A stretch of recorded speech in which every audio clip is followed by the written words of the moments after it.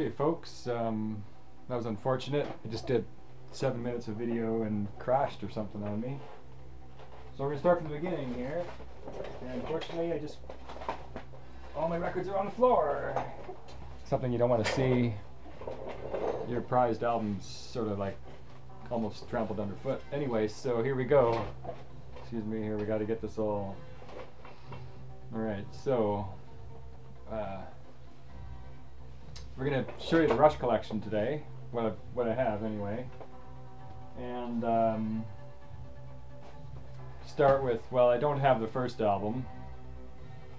One of these days I hope to pick it up, because I really like the album a lot. This is Rush Fly By Night. Fantastic album cover. I told a lot of stories about the albums, and I'm going to keep the history more brief on this one, because I don't know how much time I've actually got. The next album, these things got all mixed up, so bear with me here. It's Crest of Steel. I love the inner sleeve of that. Very Lord of the Rings, you know, in their medieval sort of stage, and apparently wasn't super well received, but actually was a personal favorite of mine. I love Crest of Steel. At one point, I listened to it a lot more than even this album, which is actually, you know, this is one of the first Rush albums I ever heard. The first two Rush albums I ever heard was Permanent Waves, which came out in '79, and this album was when I heard after that. And so 2112, that's a fantastic record. They solidified their sort of Rush sound, you know, their angry young, philosophically sci-fi inspired lyrics sort of themes. And 2112, a lot of people really love that album, and I have to agree, it's one of my personal favorites. So next after 2112 was Farewell to Kings. I really like this record. Been learning to play some of the songs on that over the years. Anyway, yeah, if you look on with these videos, you'll see I posted a Cinderella Man, which is on that album.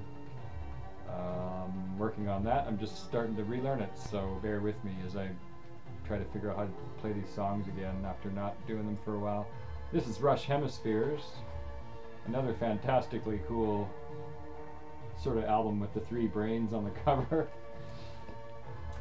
And there they are again, you know, real happy to be in Europe,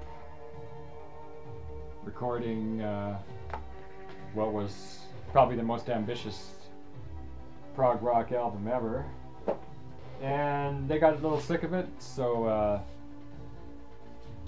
this looks like the one that fell on the floor. Ouch. Don't want that to happen.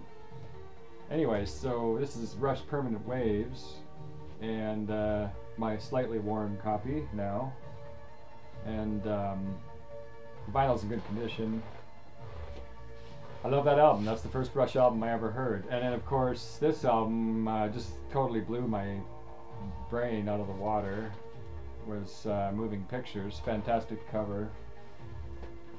Following that was the Signals record. And,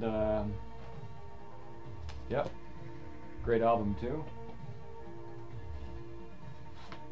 And Grace Under Pressure.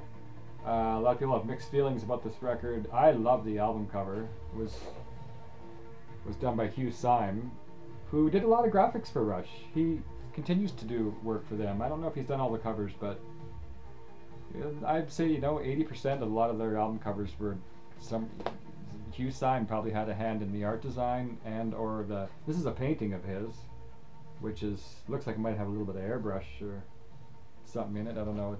It's amazing. It's a great painting. Hugh Syme played keyboards in the Ian Thomas Band, and played keyboards with Rush, actually. Let me just think now. On this album, and previous albums before that. What else came out after that? I guess I had Hold Your Fire, but it's in Nelson. This is Power Windows. This actually, that dude, the guitar player, I'll show you just, here's the same guy on the, Alex Lifeson. So that's his son, actually. I didn't know that when this came out, but that's Alex Lifeson's son.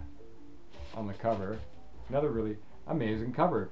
Very likely designed by Hugh Syme. I'm pretty sure, 100% sure he did. And that's a painting.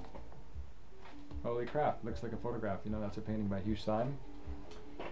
And once again, probably has some airbrush. Or the next album I have in the... I'm missing a few. I got some cassettes I'm going to show real quick. This is Rush Presto. And I never really listened to it as much as some of the earlier stuff, but I know it's really good. Some would say they were kind of getting into a thinner sound, you know, a lot more synths and not so much, you know, bottom end. So I'm sleepy-eyed and kind of happy to have the studio to myself for the next 2 hours. And there's always something to do here, so I'm going to record some musical instruction videos. And for those who are interested in learning how to play some of this stuff, because it's fun to play. Not this music, but this stuff here. So we got, I'm going to show you just for fun, because you know my cassettes are the pride and joy of my collection too. Progressive Steel on cassette. I mean, that's great to be down at the beach and have a Walkman, or traveling on the bus. I love to listen to that on the Walkman. I've got trying to keep them in chronological order. I got a lot of 80s and 90s stuff with The Rush. I was so stoked, as a matter of fact, to get this. And well, it was pretty much brand new. This was sealed in the plastic. I should have kept it sealed. It would have been good to show you that. But Counterparts, that's an album I don't have on vinyl. I have this on vinyl, but that's nice to have too. Power Windows. Roll the Bones. That's it, folks. That's the Rush collection that I have here on the West Coast. So, signing off. Hope everybody enjoyed that.